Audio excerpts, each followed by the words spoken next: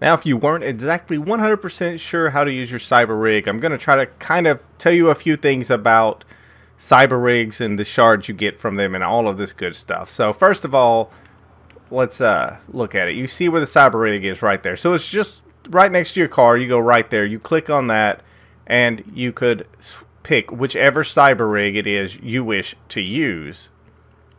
And of course, I'm using a purple, and of course, orange or legendary is going to be the best that you can get. But then, when you're actually, you don't click on it there, but you'll hit view. You want to view it at this point, or you can just tab over one time, and if you have it equipped, it'll be showing right here. And this will let you actually look at your cyber rig once you've clicked view, which I'm not sure where it'll be on everything else, but on Xbox, it's going to be an X and probably going to be a square on PlayStation. But that's when you'll come in here and you can thumb over on everything, and you'll see it's all, you can highlight every one of these, and you can simply click, and if you had anything, which I think I've used every one of them I had, well, I guess I didn't use all of them, I could click on this and put it in that spot. So that would be how you do it.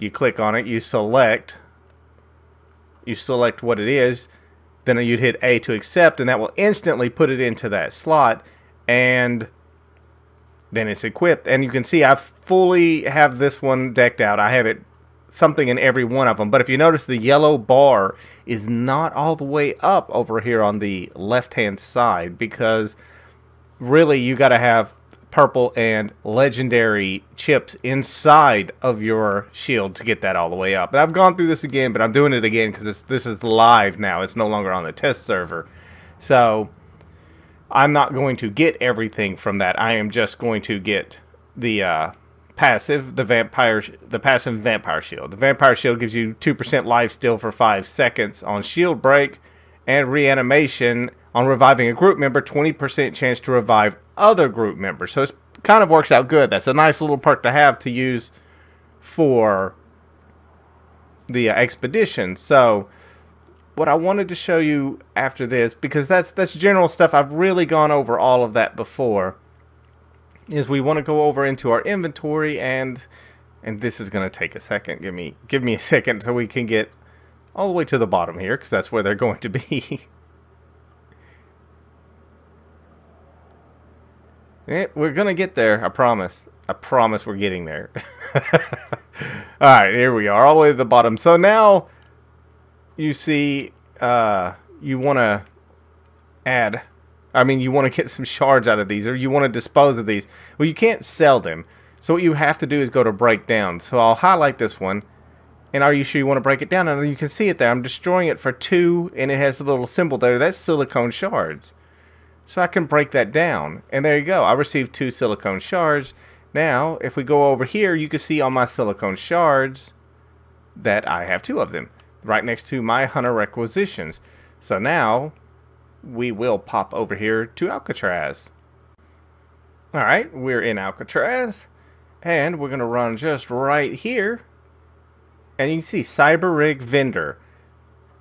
And that is, if you see it right there on the right hand side of the little box, silicone shards. That is how you buy things out of this vendor, is by breaking stuff down. Now, unfortunately, as far as cyber rigs, there is nothing but green and blue. You cannot get an epic or legendary one from the cyber rig vendor, but you can get epic chips to put in your cyber rig. So that would be a good thing. And you can see as I'm going down, it's just tons of them.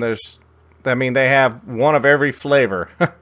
Your damage intensifier for your shotgun, so you see how it is. So see, it's just, you got green, blue, purple. So you got a green, blue, and purple of just about everything you can imagine. And look at that, submachine gun, 2% damage. That's what I'm talking about. So that's what you can use them for. So, and it does take a minute. You'll have to do quite a bit of expeditions to break down enough to get enough silicone shards to buy some of this stuff. But comes in handy. Look at that, 2.5% base health. That's always a good one. And I know there's a shield one that would come in handy. So there's some pretty good stuff on here. Stuff. Look at that, lock-on expediter. Wow, even for rocket launchers. There's all kinds of things. 8% mag for your assault rifle. So if you're going to use assault rifles, that is just awesome to use right there. So, and you can see the green ones are not very expensive. They're just 10, so they really don't cost much. It's when you get to the purples that you're really going to get charged. But if you really have a purple or a legendary rig, you really want to put purple or better into it, because remember, to pull one out, you have to have, well, we'll back out of here and we'll just see if we can't show you, because I know I have. Alright, we'll go right here. Well, I guess it doesn't show it, but I swore I had chip pullers. You have to have chip pullers. And it may have them and they're just not showing up. But, because I thought I saw some drop. But I could be wrong, but you have to have a chip puller. Now, how do I know if I have a chip puller? That's going to be the question, because even I don't know that. Let's see if we'll view it. We'll do it right. There you go. You can see it says press Y to pull chip. And that's what a chip puller does. And now I can see it. You'll see it all the way at the very bottom on the right hand side. Chip pullers. I have 3.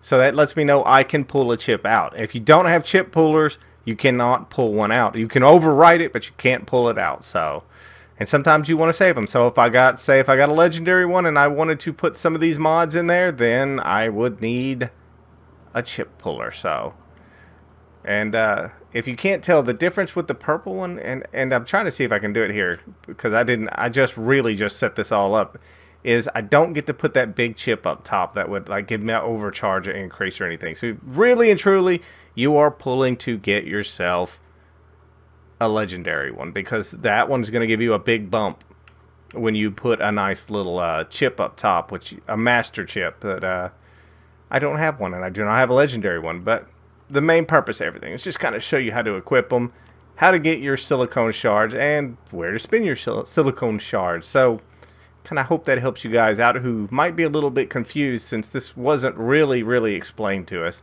And I will catch you guys later.